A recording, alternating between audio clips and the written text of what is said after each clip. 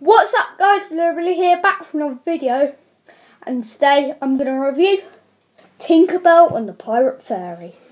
So basically, this film is about, I can't remember the main characters' names, but basically she gets sent away by the ruler of Pixie Hollow, and she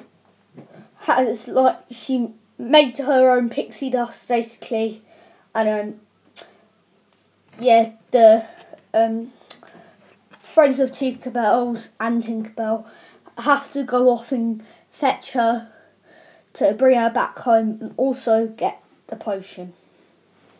Now, as you all know, my films to watch this week list, I had to put it on there. I wasn't looking forward to it. I was thinking about it last night, and I was kind of looking forward to it because I was curious about it. And what were my thoughts on the film? I liked it. It was good. It was a really good film. Even though I did have some problems with it, I still really enjoyed it.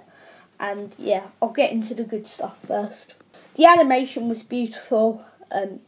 Disney always do a terrific job with the animation. The voice acting was great as well, especially Tom Hiddleston.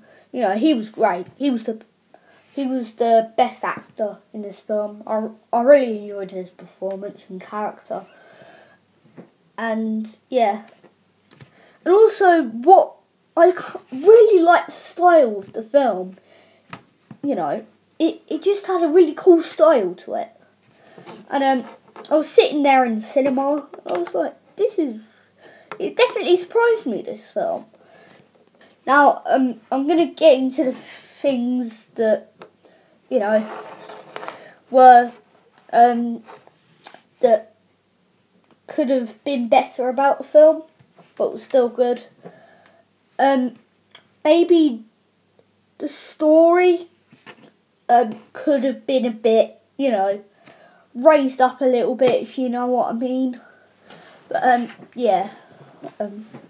And there's also this one scene where basically one of the main characters don't have pixie dust on them and they need that to fly, but then they start flying. I didn't really get that side of the film, but yeah. But yeah, that's my review on Tinkerbell and the Pirate Fairy. Overall, I'm going to give it 3.5 stars out of 5. I enjoyed it, but then there are some things that could have been better about it. But it definitely really surprised me. The most surprising film of the year so far. I really enjoyed it.